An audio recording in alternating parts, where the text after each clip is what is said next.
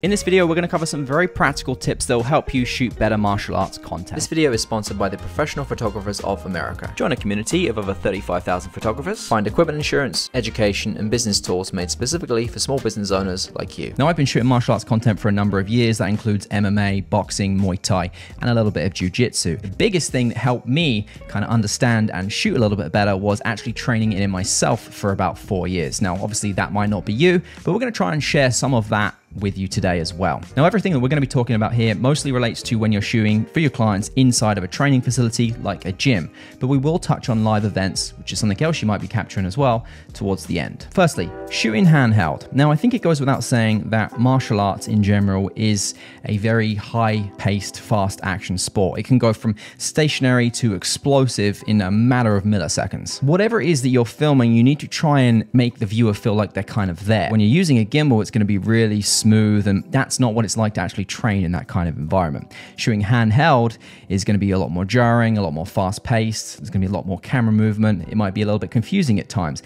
That's more like what it's actually like to be training in that environment. That's why handheld is a way better way to shoot than with a gimbal. So let's talk about camera angle and movements. Now, if you haven't trained in martial arts, it might be a little bit harder to understand what's going on when you start filming. You don't know the rules, you don't know why someone is walking forwards, then suddenly backwards, then forwards again off to the side, and now you're in their way. This is going to take time to learn, and I would recommend that you stand a little bit further back when you first start until you start getting a little bit more of an understanding of what's going on, and you know that you're not going to be in the way. Otherwise, you're on the high risk of getting kicked, punched, or just generally being in the way, and you don't want to be in the way. I like to get in as close as I possibly can while holding the camera kind of like this. I will have a handle on each side normally attached to a cage. We'll talk more about gear in a bit. I've got a nice wide leg stance with my elbows in. There's a few different typical movements that I like to do when I'm filming people that are training. Let's say there's 2 people.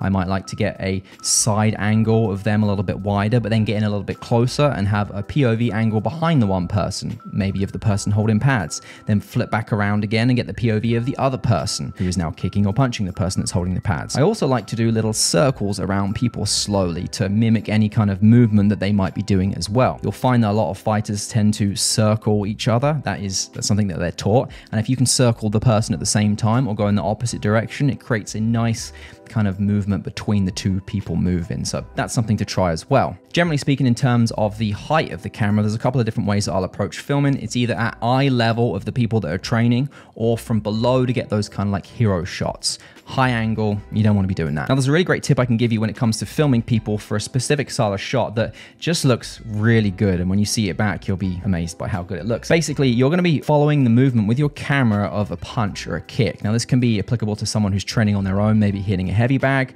or if they're with someone as well. Basically, what you're going to be doing is, let's say someone is throwing a punch. So let's say I throw my cross because I'm a southpaw, it's my left power hand. I'm going to throw that punch and then come back again. What you're looking to do is, you're going to be focused on them, but as they throw that punch, you're going to be following with your camera the movement of the punch and then back in again. And it's not going to be slow. It's going to be more like this when you do it.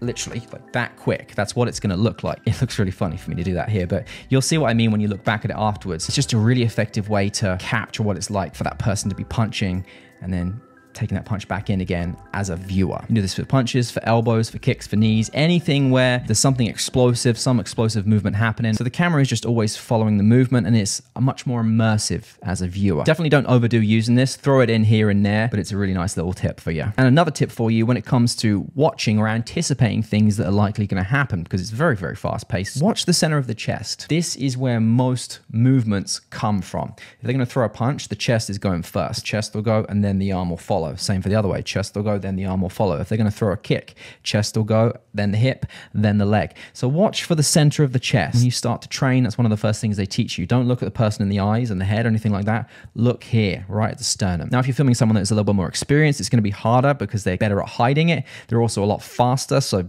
by the time you watch the chest movement happen, the kick or punch has already happened, but that is something to look for when you first start filming people. Remember how I said that training in this first really helped me understand how to film it a little bit better? I think this applies to anything. If you film a sport or a hobby or something and you understand it, you're likely to be able to film it a little bit better than the average person. This video is sponsored by a non-profit which very much aligns with what you and I do, which is making content for yourself and for others. And they're called PPA, the Professional Photographers of America. And if you are new to this world or you've been doing it a while, they have some things to offer which, if you're a member, will be very useful for you and your business. You have equipment insurance to cover you up to $15,000 if anything happens to your equipment. They can also help you out with data loss recovery, something you never want to have to go through. If you have an unhappy client and you think legal fees might start to be involved, you just file a claim and help is on the way. They can also help with the very boring thing, which is contracts. You don't think you need them, but believe me, you do, to protect yourself, to protect your client. It helps you with all the legal jargon and clauses, things you just don't want to have to learn about. And they're completely customizable for your business. You can download them and tailor them exactly how you want them. Now, I very briefly glossed over all of the things that they offer. There is a ton more on there as well. If you want to learn more, if you click on the link down below, that'll take you directly to their website. And if you end up signing up, that'll actually get you an exclusive discount as well. Thank you, PPA, for sponsoring this video and continuously supporting the channel. Let's talk about gear, because this can make a big difference in terms of the video that you get. Now, I've already said that my choice is to shoot handheld, but what about lenses and other gear that you might potentially be wanting to use? Now, I personally think that the 24mm focal length is perfect for shooting martial arts. You can get in nice and close while maintaining a nice wide field of view that really isn't distorted in any way. Now, I use the 24mm G Master f1.4. There's a bunch of more affordable options out there as well, and 24-70 if you have one of those. That's pretty much going to do the same thing anyway. Now, although that lens is an f1.4, the one I use, I'm not going down to f1.4. I'm rarely going below f2.8 with you, to be honest, because things are fast-paced. I do use autofocus a lot and I rely on it a lot. When that eye locks on, it's perfect. It works really well. But if you're shooting shallow, you run the risk of it potentially not being in focus. I find f2.8 is the sweet spot. Sometimes I'll go a lot higher though as well if I want to capture what's going on in the background and just have less of that like cinematic-y depth of field look that everyone just seems to get when they start shooting. You can go higher. f5.6 isn't a crime. Now, you absolutely need some form of microphone on top of your camera. If your camera doesn't record audio for whatever reason, you need to have an external recorder to capture some form of audio. Unless, of course, it's just like music that you're editing it to, but generally speaking, the sound effects you're getting from martial arts really give you that extra depth to it. The real sounds involved are things like punching different parts of the body. Like the sound of punching someone in the head is different to the sound of punching someone in the chest or the stomach. Punching a pad sounds completely different. Fast-paced breathing, slower paced breathing, grunts, groans, those are all like really raw sounds that you don't always get in other sports because you're much further back. If you're in the action nice and close, like a 24mm, and you can capture those sounds, absolutely capture them. It's way harder to Foley all those sounds in post, and it's also a lot of work to do that too. So save yourself the time now, capture audio. Now, I find a monitor, an external monitor, pretty key to capturing martial arts. 5-inch or even a 7-inch I find a little bit better. I use this Feel World 7-inch monitor here that I will link below for you, same with all the other gear that I've talked about in this video. And there's a couple of reasons for wanting to use a monitor opposed to the little camera screen for whatever camera it is that you're using. Number one,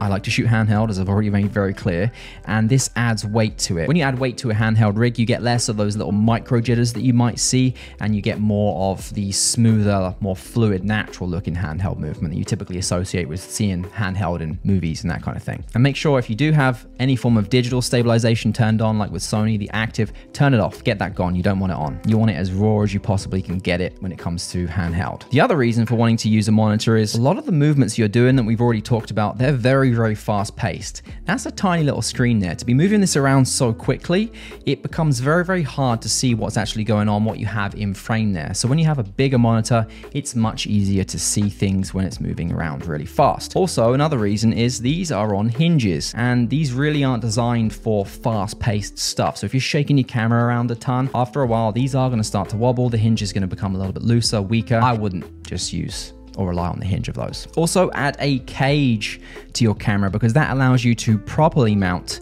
And I say properly mount, what I mean by that is don't use, when you buy camera monitors, they always come with the little cold shoe mounts that go on the top here. Don't use that. Although it may seem tight, it's going to come off after a while, believe me, especially when you're shaking the camera around, throwing it around. So make sure you use a cage on your camera. That way you can properly mount it with a proper monitor mount, something like a NATO rail. They're going to be way better, way stronger than mounting it to the cold shoe on the top. Another really useful thing for you to buy is a handle. Typically speaking, a wider grip on a camera is going to be more stable. Add at least one handle to one side of the cage. You can go two as well if you want to. Instructional videos. Now, it's very likely that when you're working with a gym to film content for them, they're going to want want to create instructional videos because that's really great content for them to put out for both their members and for other people to find out about the gym. This is typically where a coach or an owner of the gym is instructing people on how to do techniques, working with someone else, proper way to wrap their hands, proper way to throw a punch, those kinds of things. Super popular for gyms to put out this style of content these days, especially with short form. Now, the easiest way to approach this is with a 2-camera setup. You want a wide shot showing everything going on inside the frame, but also a handheld or at least something on a camera on a fluid head that you can quickly zoom in and out to show specific things that are happening in a little bit more detail than you would be able to otherwise see in a wide shot. What do I mean by this? Well, maybe where you hold your hands when you're protecting yourself. On a wide shot, it's going to be harder to see. If you have a handheld rig or a camera on a fluid head that you can zoom in with, like a 24-70 or 7200, you can zoom in, see exactly where the hands are. Those are things that you want to be able to show in a little bit more detail, a little bit closer for people. This then allows you to cut between both those angles in the edit. Also, audio, an extremely important factor in these demonstration instructional style videos. The person talking is talking about what it is that they're doing, the right movements to make, the right technique. Across the top of his knuckles, okay? All right, so I'm gonna tie that in 4 times. 1. You need to make sure the audio is captured correctly, and you need at least 2 sources. You need a source on the camera, like a shotgun mic or something like that. But more importantly, you need a lapel mic on the person who is talking. Why? Well, let's say it's a jiu-jitsu instructional video. Now, they may start standing up and the audio from the camera going into the shotgun mic, that's completely fine. But it's likely that they're gonna end up on the floor, and it's likely they're gonna be talking away from you, like this. And now we can hear that the audio is suddenly no good coming from the camera. So you need a lapel mic on that person talking to make sure that you can capture it no matter which angle they're facing, no matter where they are in the frame. 45 degrees to my right. Cutting it, my partner turns into me, I'm gonna go cross, and then a big switch kick.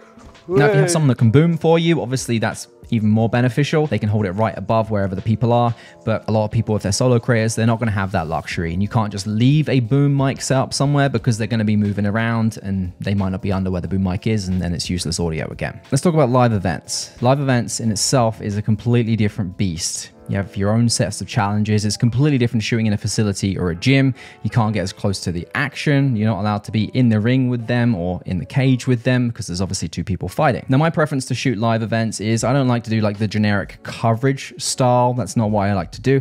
I like to do like more of the doc style, which results in highlight videos that you could then share on social media, or you can make a little video of that can go on their website to promote an event or something like that. So that's what we're going to be talking about in terms of how to get some better shots and some things to watch out for, because it's hard to shoot live stuff. Now, if you're shooting this, obviously you're being paid by a client to work at the event, and odds are you probably have it, but make sure you have ringside or cage side access. And that's going to mean you are either below the cage, like on the floor, or below the boxing ring, because typically they're elevated so that the audience can see.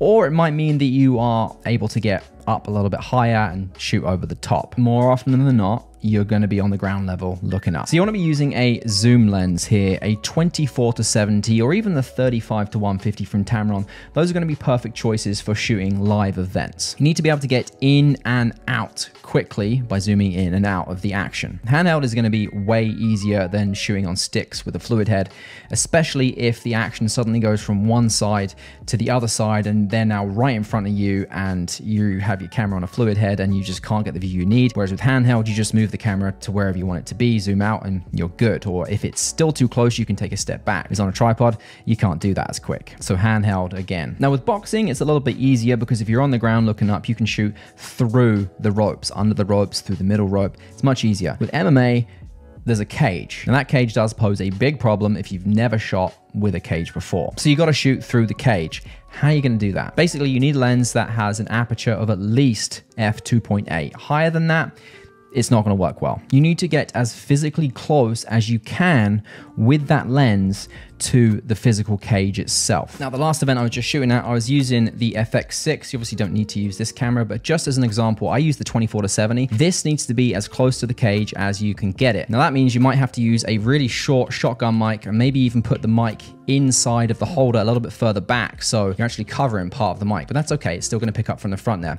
If this is sticking out further, the mic's going to restrict you from getting close enough to the cage. You need to get it to the point where the lens is it can't focus on the cage. It's too close because of the lens's minimum focus distance. That's what you need in an ideal situation. Now, you might not always be able to do that, so you might find yourself having to switch to manual focus. Autofocus will work, but you might find that it jumps back and forth from the cage and then you miss out on some action. You can also shoot in autofocus with manual focus assist on, which is in Sony cameras these days, and that's where it will be in autofocus mode, but you can just turn the manual focus ring to take over control, and then if you focus on the fighter, it will stay locked on the fighter. So f2.8, as close as you can to the cage, get past the minimum focus distance point, and use manual focus assist if you have it. Another big tip for live events, especially if you're making highlight reels, is to capture details as well. What I mean by that is not just what is going on inside the ring or the cage. Judges, commentators, people in the crowd, capture all that stuff as well. And you might be thinking, well, how am I going to do that and capture what's going on in the action there in the ring or the cage if I'm just on my own?